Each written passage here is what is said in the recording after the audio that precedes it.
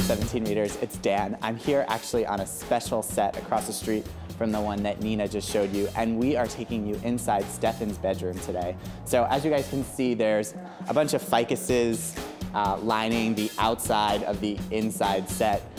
So follow me into the bedroom. Okay, let's go.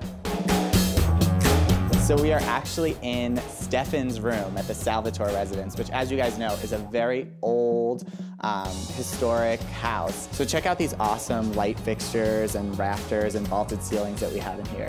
Pretty cool, right? So I've just been taking a look around today at kind of like the different props and, you know, whatever's here on set. And Stefan has so many books, like The Personality of the Cat. That's kind of a weird read for Mr. Stefan. Then we have a lot of different books that are in German.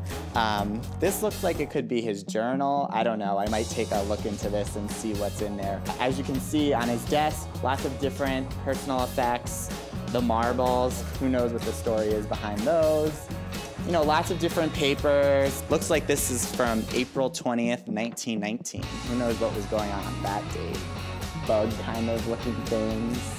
Nasty, right? So over here, we've got an old record player and some very old records, like Jimmy Buffett. Who knew that Stefan was such a big Jimmy Buffett fan? And we've got more books, of course, because Stefan is a very serious guy. Looks like he's reading up on Cooperstown and the dictionary, because that's always a fun read. And then we've got the couch, which, of course, Stefan and Elena probably spend most of their time on. So over here, we have Stefan's TV and more books.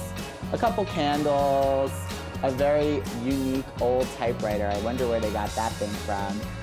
So over here we have Stefan's wardrobe, which actually has some clothes in it. You can take a look. Over here we've got some clothes, which look like they're dirty. And over here you guys can see this awesome cracked leather chair. How amazing is this thing? It feels like it's 100 years old.